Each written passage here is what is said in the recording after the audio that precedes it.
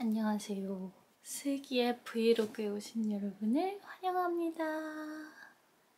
생일을 맞이하여 제 브이로그를 또 궁금해 하시는 분들이 많으실 것 같아서 저의 일상도 보여드리고 아무래도 생일 컨텐츠다 보니까 내일 동생님과 함께 생일 밥을 해먹을 예정이에요.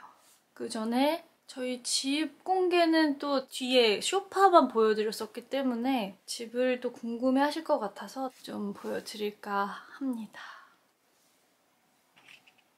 예. 먼저 제가 자는 공간 침실인데요. 제 침대를 보여드리자면 이렇게 들어오자마자 따르라란딴 이렇게 들어오자마자 숲이 펼쳐지는 그런 느낌으로 제가 침구를 샀어요. 근데 이거에 대해서 저의 멤버들이 좀 반응이 별로더라고요. 제 취향이 뭐냐면서. 저는 만족스러워요. 아주 숲속으로 뛰어들어서 자는 것 같은 그런 편안함! 이거 주연 언니가 준 램프가 여기 있고 이런 거 룸스프레이로 자기 전에 한 번씩 뿌려주면 되게 기분이 좋거든요. 귀여운 이런 작은 카페트 여기 보시면은 이건 제가 빈티지 가게에서 산 탁자예요. 이런 거 사는 거 되게 좋아해서 그런 빈티지 가게 가구 파는데 요즘에 다니면서 좀 힐링을 하고 있습니다. 내 잠옷. 여기는 자는 공간이고요.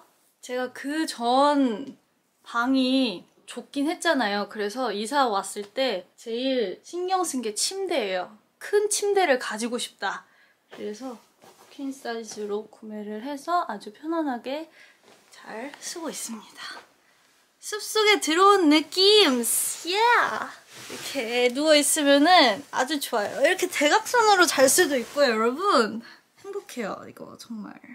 삶의 질이 올라가는 느낌이랄까? 큰 침대를 쓰면 쓸수록. 그리고 다음 공간을 또 보여드릴 차례인데 어딜 공개해야 되지? 기다려봐요. 이곳은 거실인데 이런 블랙 러그랑 이 귀여운 화병 제가 맞춘 레고예요. 분위기 있게 좀 이거라도 켜볼까? 야!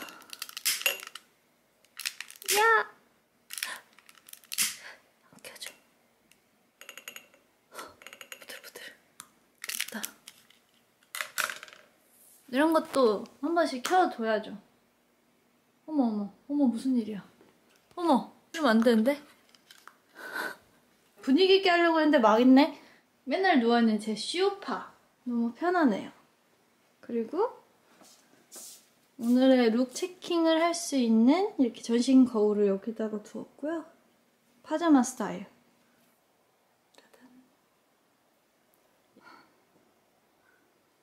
보자마자 우리 집이랑 너무 잘 어울리겠는데? 하고 이 레고 이 꽃과도 되게 잘 어울리겠는데? 하고서는 구매를 한 제품입니다. 그리고 이거 정말 해보고 싶었는데 본격 언박싱 이거는 어뮤즈에서 선물을 보내주셨고요. 안에 뭐가 들었는지 한번 스르륵 확인해보도록 하겠습니다. 이렇게 쿠션 3개가 있네요. 비건 제품입니다, 여러분. 그리고 요거는 제가 정말 애용하는 아이템이에요. 토너, 크림, 에센스. 이 자극이 덜해가지고 특히 저는 이 제품들을 얘는 지금 한 5통째 쓰고 있어요. 이거는 비건 립밤. 이건 패키지가 진짜 귀여워요. 그리고 이렇게 립을 하나 몇 개야? 8개나 보내주셨어요. 입은 하나인데 8가지의 매력을 선보일 수 있다니 너무 좋습니다. 감사합니다. 사랑해요. 낙화, 홍수동. 이런 되게 특이하다. 무슨 색을 발라야 되나? 일단은 복숭아 슈도 너무 귀여울 것 같고 이렇게 생겼다. 벨벳이에요.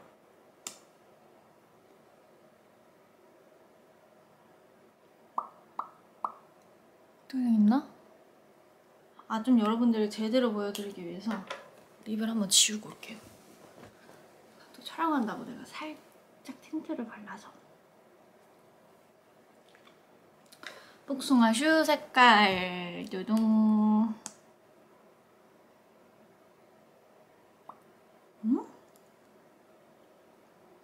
요런 느낌이구나. 귀여운데? 예쁜데? 되게 괜찮지 않아요, 여러분? 예쁜데? 어두워서 안 보이죠? 아, 이렇게 써야겠네. 짜잔.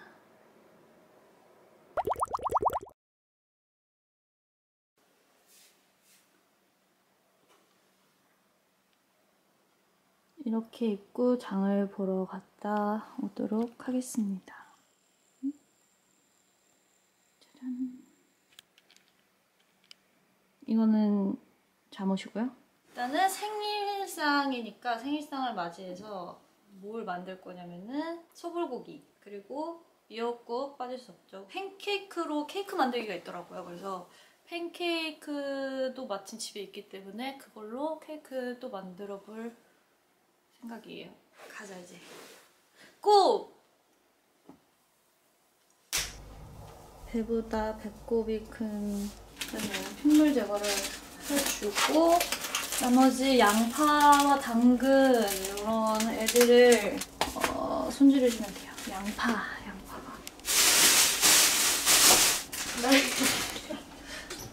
이거 상한 거 아니지? 곰팡이 쓸었는데? 나 그럼 양파 없는데? 양상추를 넣기엔 좀 그렇잖아. 나 의욕이 없었어. 양파가 없다니. 아니야, 괜찮아. 오, 이렇게 한 겹 한 겹씩 되어 있네. 원래 이런 거? 핏물을 그렇게 빼는 게 맞아? 아니 나는 분명히 진짜 혼자 하면은 너무 능수능란하게 잘하거든? 근데 왜 이렇게 카메라가 켜지면 몸이 망가지단 말이야? 빡세. 언니 당근 좋아해? 안 좋아해. 당근 냄새 별로 안 좋아. 나도 당근 싫어해. 이거 누가 먹어? 내가 봤을 때 밥이 제일 맛있을 것 같아. 와우! 솔직히 얘가 다 하는 거거든.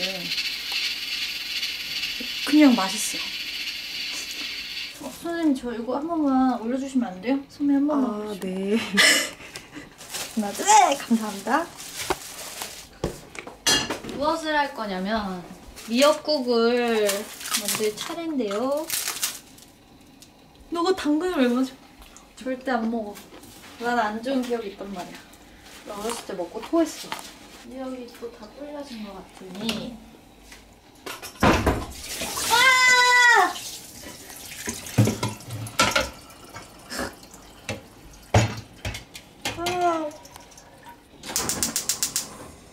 이제 멋진 모습만 보여줄게. 소고기 너무 많은가? 아, 너무 좋아. 그치? 우리 어른이잖아. 아, 마음껏 먹을 수 있잖아. 어른의 이제 특권은 내가 미역보다? 그치? 소고기가 더 더 많지. 좀 냄비가 작은 것 같지? 잠깐만.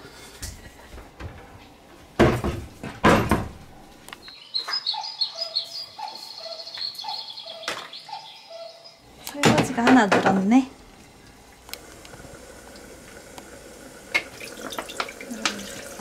소불고기 전골 익은 거지? 아, 전골이야, 전골. 아니, 또 오해할 뻔했구나. 물이 엄청 부족해 보인다. 지금 얘가 안에서 세포 분열을 일으키네.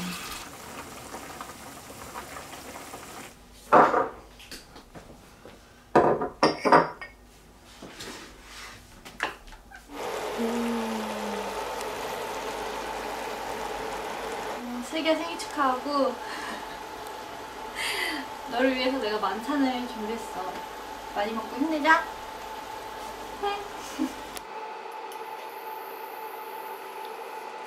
먹어보자.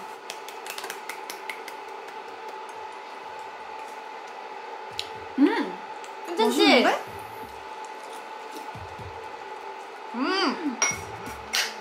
훌륭해. 맛있는데? 아싸, 성공이다.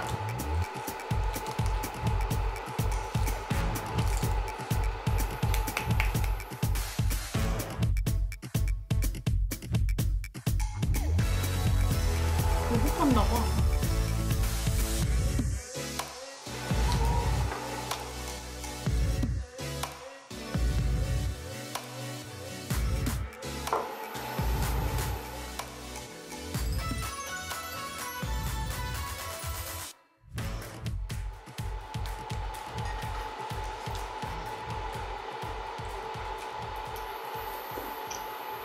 생일날 미역국 먹는 거 진짜 오랜만인 것 같아.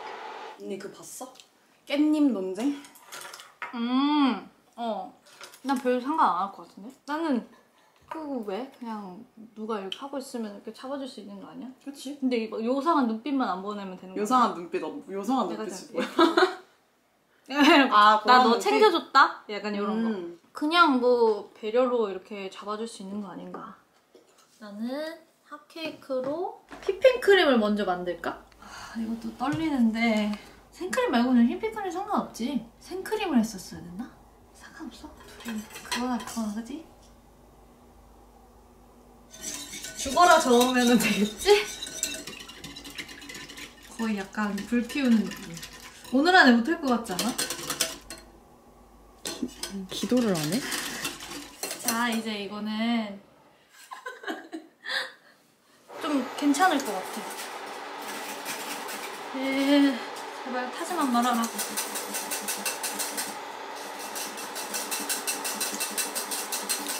두 번의 실패는 없다. 인강 승리. 보여주세요.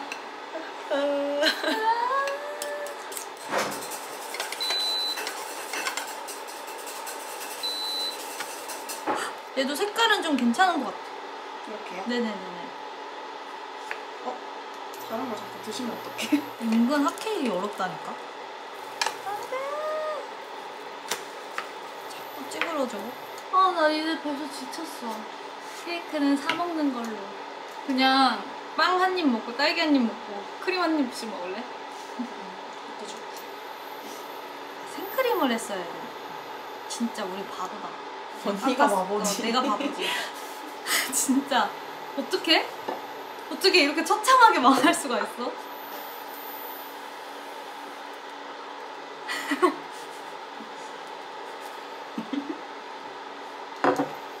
생크림을 했어야 돼. 얘는 휘핑크림은 이렇게 녹아 없어진다는 거를 생각을 못했어. 자, 이제 데코, 중요한 데코 시간인데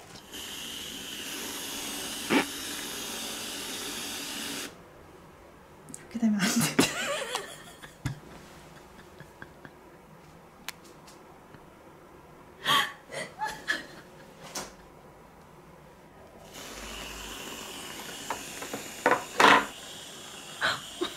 딸기.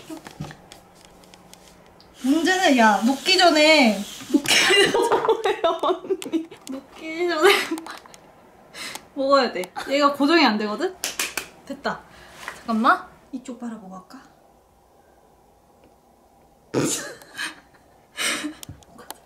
안 꽂아줘.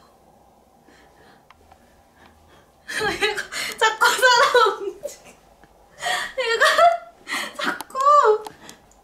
얘가 사람 움직여. 얘 다 썼다. 어떡하면 좋아. 생일 축하한다. 생일 축하. 생일 축하.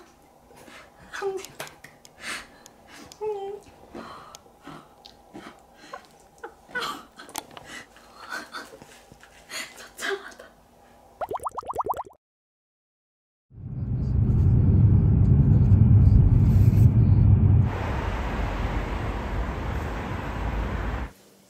설날이라 본집에 도착을 했는데 저 오자마자 마사지를 받기 위해 안마 의자에 누워 있습니다. 좋아. 안마 의자에 누워서 맞는 나의 설날.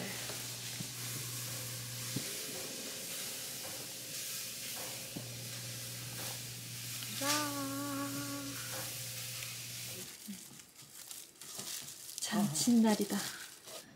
잘 먹겠습니다. 저희 고양이를 소개할게요. 이름은 룰루예요. 룰루! 어이구. 도망가지마. 도망가지마. 왜 이렇게 궁금해? 응? 야. 아유. 안녕. 그래. 그래. 아이고, 그래. 랄라. 뭐해? 랄라 뭐해? 졸려? 랄라예요. 안녕하세요. 그러고 자고 있어. 뭐가 안 아파? 졸려? 바닥에 따뜻해? 잘 자. 집에 오면은 한 번쯤은 구경하고 싶은 그 옛날 앨범. 짜잔. 그러니까 옛날에는 디지털 사진이 아니니까 다 요런 게 있어요. 저고요. 제가 이때 이렇게 머리숱도 없고 그래서 다들 제가 남자 애기가 아니냐 그래서 엄마가 되게 속상해서 자꾸 이렇게 머리가 없는데도 머리띠를 씌워주고. 이거 정말 기억 많이 나는 고릴라. 기분이 안 좋아 보이죠? 이 귀여운 디테일을 보세요. 그리고 제가 무엇을 발견했냐면은 제가 어린 시절 찍었던 프로필 사진인데요. 이건 정말 회사 들어가기도 전. 이 패션이 그 당시 최고였다. 약간 풀하우스 이런 거에 영향을 받아가지고 이 짧은 조끼를 꼭 매칭을 해줬어야 되거든요. 뭔가 지금이랑 별반 다를 게 없는 것 같기도 하고. 신기하네.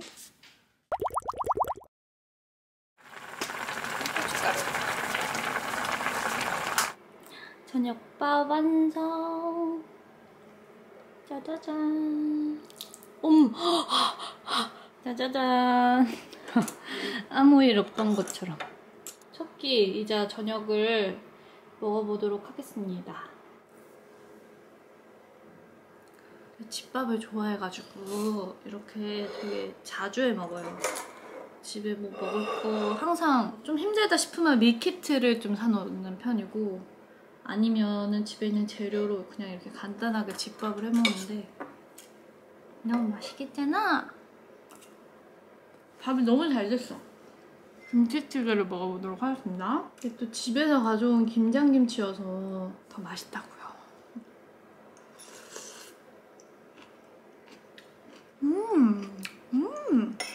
너무 맛있어. 생선. 맛있어. 내가 만든 콩나물 무침.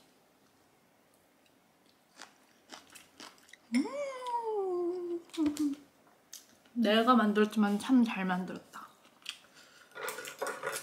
혼자 살고 이것저것 진짜 뭐 많이 해먹으니까 좀 허둥지둥 될 수는 있어요. 근데 진짜 요리가 많이 늘었더라고요. 맛있어. 다 먹었다. 잘 먹었습니다. 짜잔. 2월 10일 제 생일을 축하해주셔서 너무너무 감사드리고요. 2022년에도 여러분 건강하고 행복하세요. 모두 다 부자 되고 행복길만 걷자. 근데 진짜 건강이 최고인 거 아시죠? 오늘 이렇게 브이로그를 통해서 제 하루 일과 이것저것을 보여드렸는데요. 재밌게 봐주셨으면 좋겠고요. 또 저는 다른 것으로 만나러 오도록 하겠습니다. 시청해주신 여러분 너무 감사드리고요. 안녕. 자.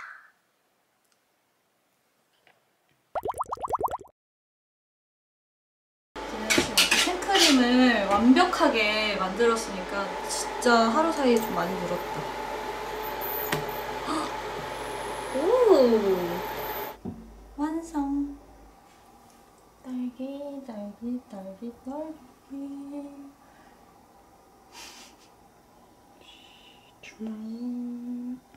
아 진짜 희망편이다.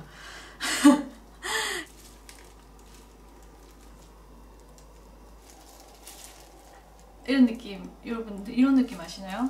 유화를 이렇게 하는 느낌으로 딸기를 놓으면은 괜찮을 거예요. 못생긴 케이크가 완성. 이게 끝이 아닙니다, 여러분.